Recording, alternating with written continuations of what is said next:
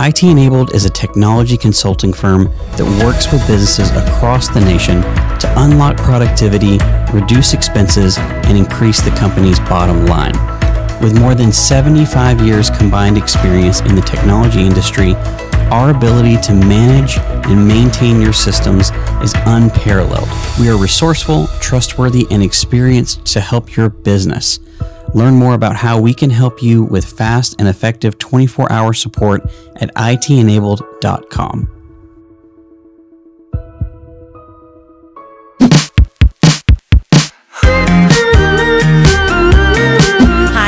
Watson-Watkins, President and CEO of the Lufkin Angelina County Chamber of Commerce. Welcome to the Connect podcast, connecting business to community.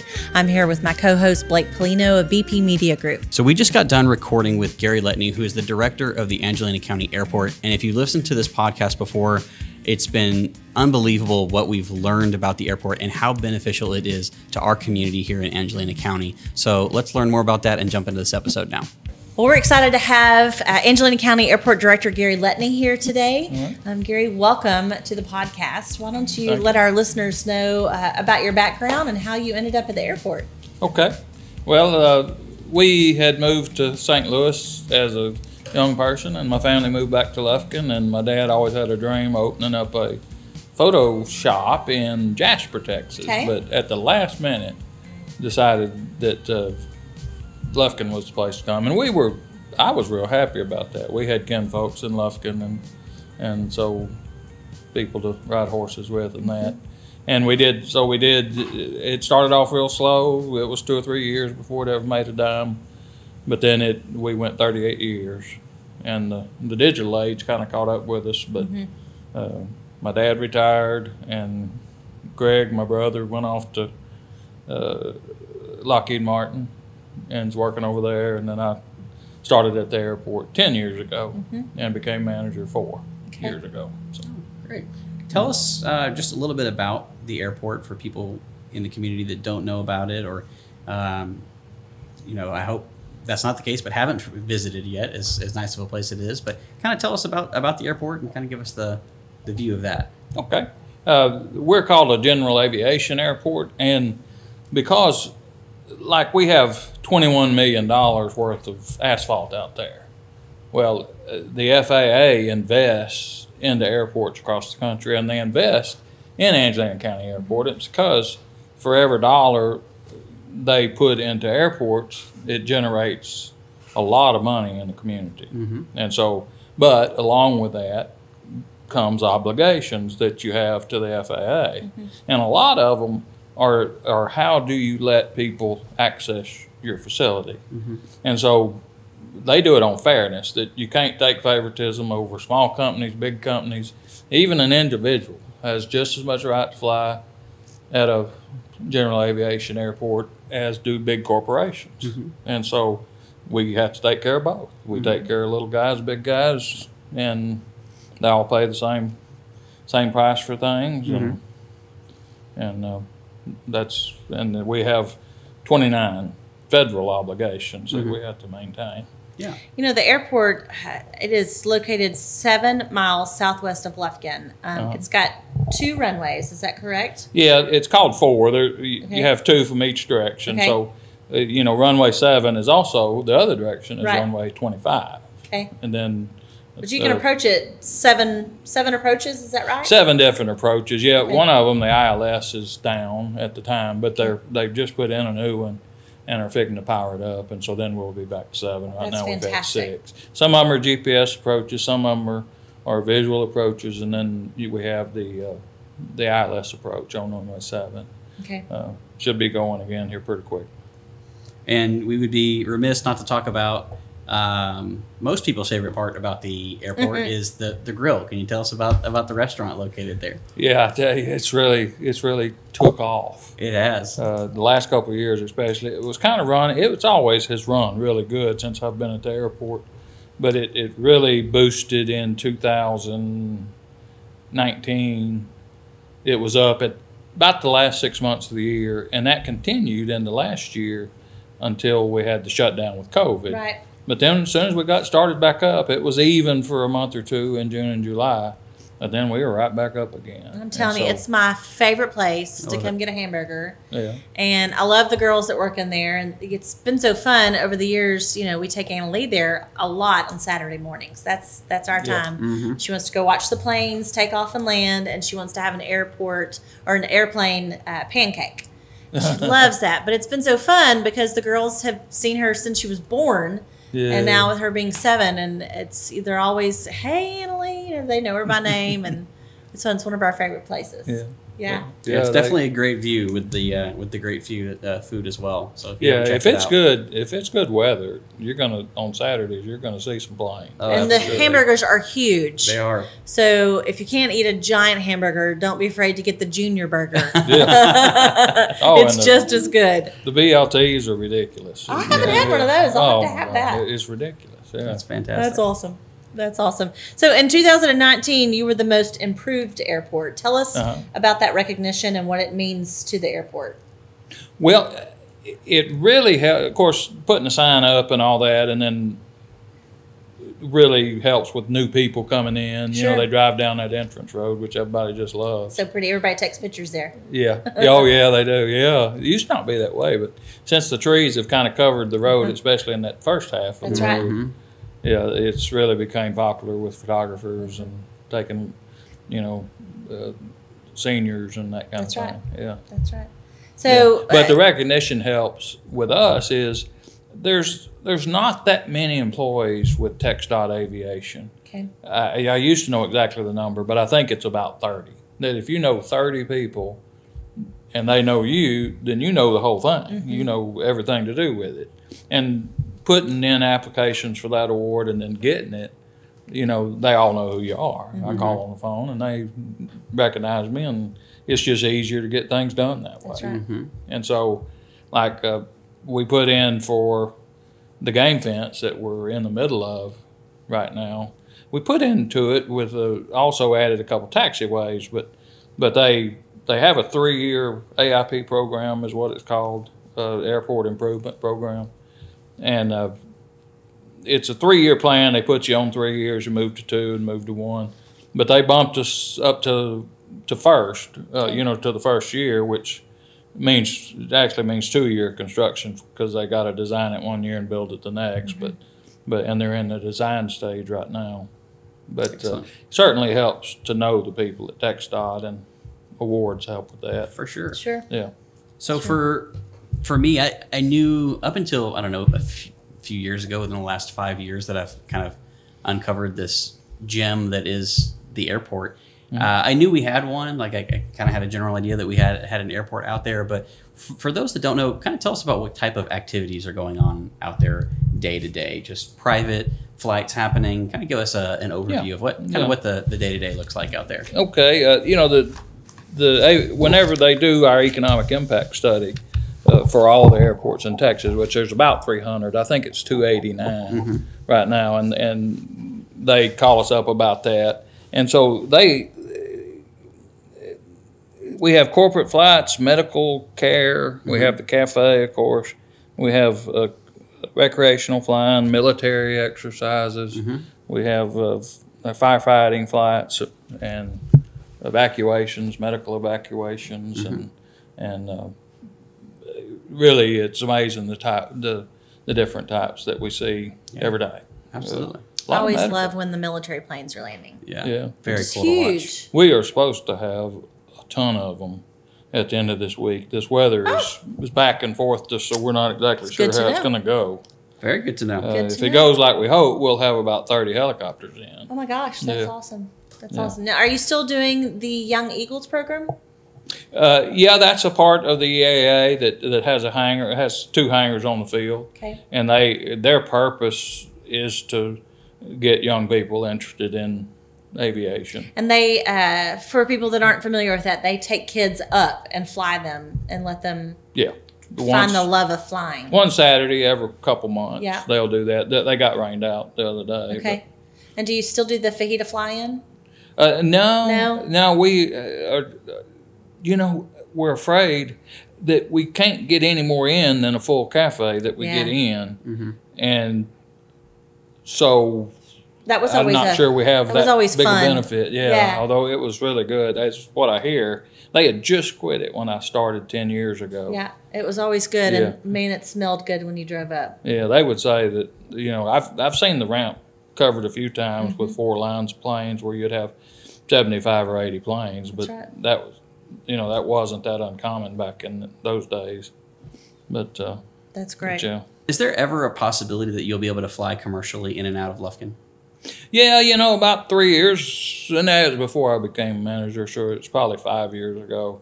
There was a group that was looking at having a flight that went in from here to Waco to San Antonio, Austin, and kind of making that circle. And we kind of thought it was going to happen, but it didn't. Okay. So it can happen. That would sure be nice. It's a possibility. Hey, I'm all for it. If there's some group that needs to be backed, I frequent that 2-hour round trip to airports pretty often. So if there's any way we can help getting some commercial flights out of Angelina County Airport, I am all for it. So, but that's good to know. So it is possible. I mean, that the runways are big enough. I mean, it's you couldn't land a you can. Yeah. It would be, the FAA will help us do some things like enlarge our runway. We have a runway that, if to put 600 feet on it, we'd have to buy some properties and things, so it would be about $6 million. But the FAA, in those circumstances, they'll pay 90%. Wow. And so we'd be stuck with the $600,000 or so, which we could figure out a way to do that. Yeah. Because if we could get that 600 feet, we would really become more attractive to big companies. It's a game changer. Stuff like that. Yeah, I mean, we need to have that. That's interesting. Just like we need hangar space. That's right. Yeah, and we're full. We don't have a place to build a new hangar. We could tear a couple of old hangars down, but. And those are just corporate entities keeping their planes there, private planes for things like that. But do you have land that you could purchase to create more hangar space?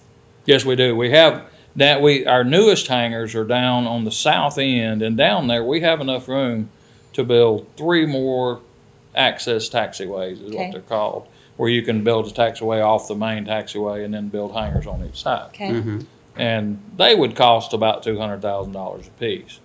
Well, that $600,000, we could build about 12 corporate hangars. Wow. And you can imagine what that would change. Sure. Yeah. We've got some of these corporations that have come around lately, they end up just on the ramp. So, yeah, and I've had, in the last 3 months, I've had 3 or 4 that if we had spot, they would build a hangar. Interesting. It's been eye-opening to see that. I mean, even like our very first episode of this podcast, when we had Bob Sanford on to talk about economic development, it told the story of these corporations wanting to come to Lufkin. And I'm sure you heard the story, I hope you have, that when they came here, the first impression they had was somebody, an airport employee that they met who was just over the top fantastic, and that sold them on Lufkin. And you alluded to this earlier, but talk about the economic return that the airport provides. Obviously, it's been huge in bringing business here because these businesses need the ability to fly in and out of an airport without having to make that 2-hour round trip that I was talking about earlier. So kind of talk to us about that. I know you mentioned it a little bit earlier, but that's amazing when you get into the details of that, because they divided our economic output up into several things. One of them is the projects, that we have projects and how much that generates. And they had a study that was done in 2017, and so the numbers are 2 years old, but we've actually increased in every area in those 2 years. So we've had 3 better years after 2017 than what we had then. But in 2017, our construction output, in other words, the jobs that are created or the money that's created in the community because of construction. Because when they do this construction, they use equipment from rental agencies in town, and they buy their asphalt and concrete from the local companies. They do all this. So, and this is per year. They figured it at $4.6 million in 2017. Now, of course, here we go with a construction project again, and so that's an average per year. And then we have employment from Texas airports, and the on-field employment is 79. That's from direct employment with associated with airports. You know, you have your pilots, all of us workers, the people that's in the different hangars, the secretaries and that kind of thing, and it's 79. But then you have rollover. Because of these employees, you get more employees in a community, and they're saying that's 74. So what they say for Angelina County Airport is that it supports 153 jobs in this community, which you can imagine, you know, what kind of incentive that the city of Lufkin would give to get in a company that would support 153 jobs. Absolutely. Yeah. No, that's and the interesting thing on that is that output is used without any local taxpayer money. We get our money through the FAA, and they get their money from fuel taxes and that kind of thing. And so that's where the fuel taxes go for aviation, which is collected separately from road taxes. Right. All right, and then we have that payroll is $7.3 million locally. That's just on payroll. Wow. Yeah. So it's a big benefit economically to have a good running airport in your community, which we very much do. Absolutely. Yeah. Now, as far as visitors coming in town, that generates a lot. A lot of our business is corporations and that kind of a thing. And of course, we generate a lot of fuel sales with corporations because they're flying jets and they burn all that. But we do get a lot of visitors into Angelina County Airport. You know, you got a couple golf courses, Nature Spines, Crown Colony. You got all the forests around that bring in all kinds of hunters. You know, a lot of them flying big jets, some of them flying the little planes. You have, you know, the Museum East Texas, the Naranjo Museum, the Texas Forestry Museum. Am I losing one? Is that all? I think that's and then you've got the History Museum. Yeah, you've got lots of them. But we send people around. The zoo brings in some. That's right. But we have a really good. I would bet like Sam Rayburn brings in. Huh? I bet Sam Rayburn. Oh yeah, Sam Rayburn. That's one I had forgot about. Absolutely. You know, and then the restaurants in town. People fly in just to go to restaurants that are local. A lot of them come in to visit the one at the cafe. Yeah, but a lot of them are going out, and then especially the downtown improvements. We started sending people downtown, especially people that come in that are going to stay overnight and they want to know where to go. We send them downtown, and they just love it. Yeah. I mean, they love it. It's such a great atmosphere with all the lights and the shopping, and now with the restaurants downtown. And so TxDOT's estimated number in 2017, which we've been doing better every year since, but they said we had 9,300 visitors to Angelina County Airport, and that's not talking about the corporate people. Right. That's just the people visiting this area to visit kinfolks or to come in for all these different purposes, and so that generates the visitor-related output. That generates $3.9 million in the community, just from the regular folks landing at the airport. Well, and I know that you fuel cells. I mean, that's a good measure of how the airport's doing, and with all of this, you know, your fuel cells are just skyrocketing. Then, it really turned around in 2016 at the beginning, but then 2017 was up a lot. 2018, 2019 was our best year since 1988 as far as fuel cells go. Right.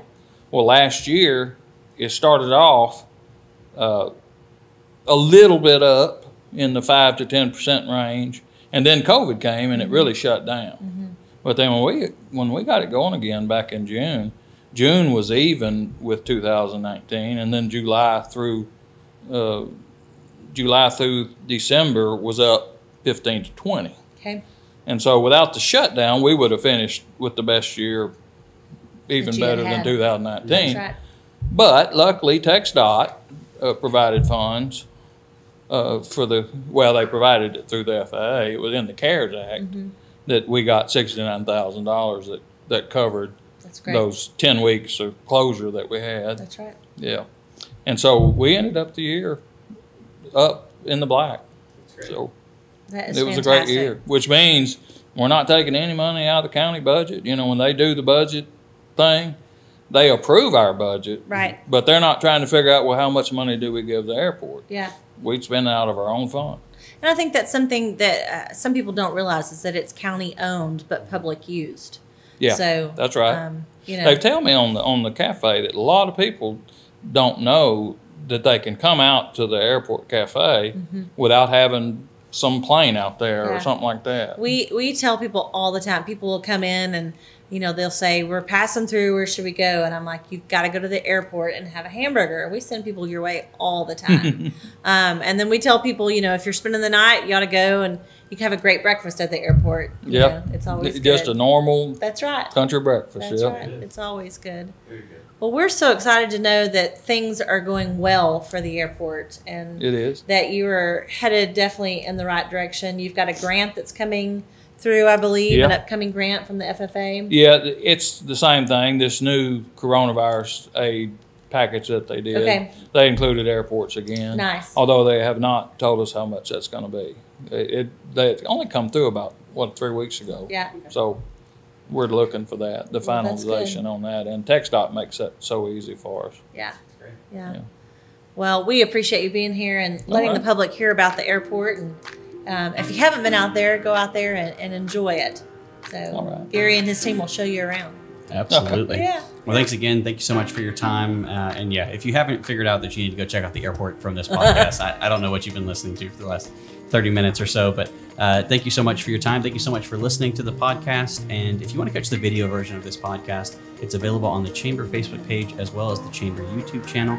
And we will see you next week.